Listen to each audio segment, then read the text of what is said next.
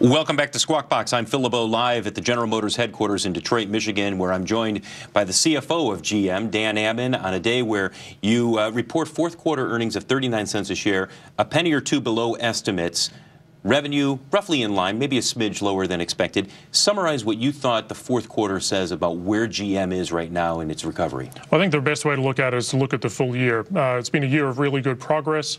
Overall, for the whole year, we've grown the top line of the business, we've grown share around the world, we've grown profit, and we've grown margins. So really good progress overall, but we've still got a lot more work to do in the business. We've got more work to do in Europe. We've got more work to do in South America. Frankly, more work to do all across the company to get to the efficiency that we want. Let's talk about Europe. A loss in the fourth quarter of $600 million.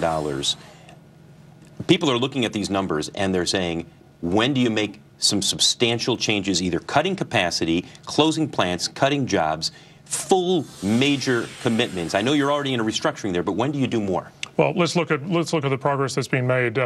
We've been in a restructuring plan over the last 2 years, and that plan was built around a stabilizing European economy. That restructuring plan delivered significant improvement in results, 2011 over 2010, over $1 billion improvement in profitability, 10 to 11. So good progress there, but clearly that restructuring plan is not going far enough relative to the environment that we're in today. So we're making a number of changes in the business, making sure that we're really getting after a sustainable level of profitability. Is there a hard and fast deadline where you say by the middle of this year we would like to have some capacity cut plans in place? The deadline is now. We're working on this aggressively. You've seen that we've put in a number of senior managers into Europe, made a number of changes in the team over there.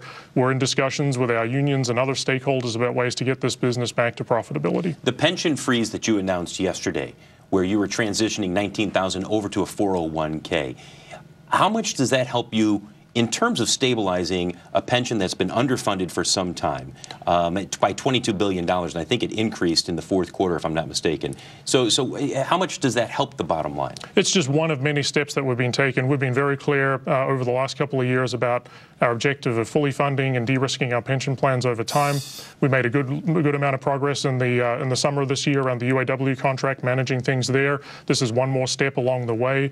We had very strong asset performance in the pension plan over the course of this year, north of 11% return, which has really helped us a lot. So we're taking a lot of steps, more to come. Quickly, we want to talk about profit margins. 2.9% for the fourth quarter, 5.5% for the full year. That's an improvement over last year, but you're nowhere close to the 9-10% that you would like to achieve to be competitive with the Hyundais of the world. And that's why I talk about there's still a lot more work to do here. We've made good progress this year, but we're just beginning to see some of the benefits and impacts of a lot of the actions that we're taking.